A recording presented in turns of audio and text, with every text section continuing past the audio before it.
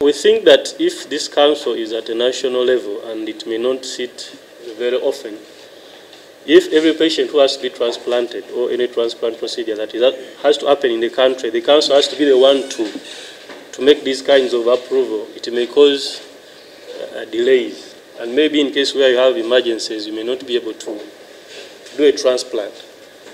For example, for the people in ophthalmology, when someone has a cornea transplant, they raise the concern that you may need to transplant a cornea within 24 hours. So our proposal as UMA was that maybe this national council should come up and appoint an authorization committee at the designated transplant center, let's say at Mulago.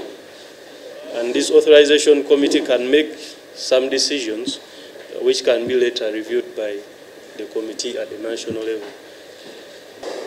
The regional list is a little bit weak because organs within the same country should not be again regionalized, that because this person has died in Arua, the organs should only go to the patients in Arua.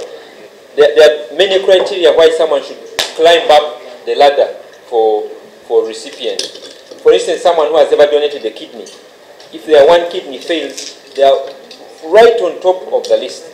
So if that person is, say, in Barara and the kidney is got in Bale, they have the priority.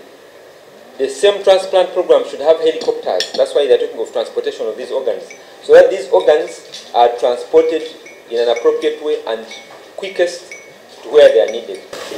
So there are issues of equity in regard to this law. Yes, we had stated the issue of children.